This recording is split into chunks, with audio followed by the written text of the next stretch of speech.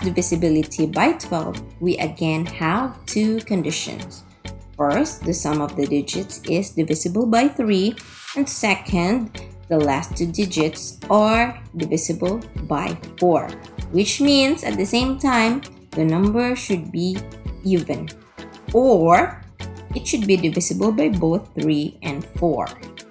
Let's have a little side note here of the multiples of 4, and then we highlight our magic numbers. Next, the multiples of 3. Our first example is 7,823. Now we check if the number is odd or even.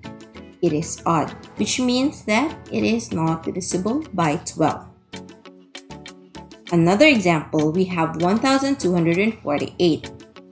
The number is an even number, so we can proceed with our test 1 if it is divisible by 3. We add all the digits, the answer is 15. We know that 15 is divisible by 3, which means that it passed our first test. For our second test, it should be divisible by 4.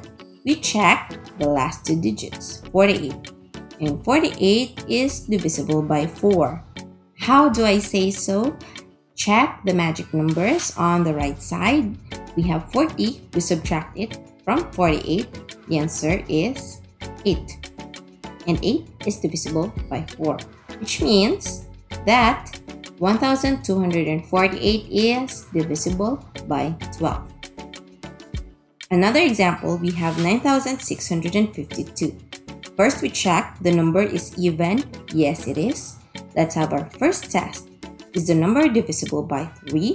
We add the digits. The answer is 22. 22 is not divisible by 3, which means it is a no for our first test.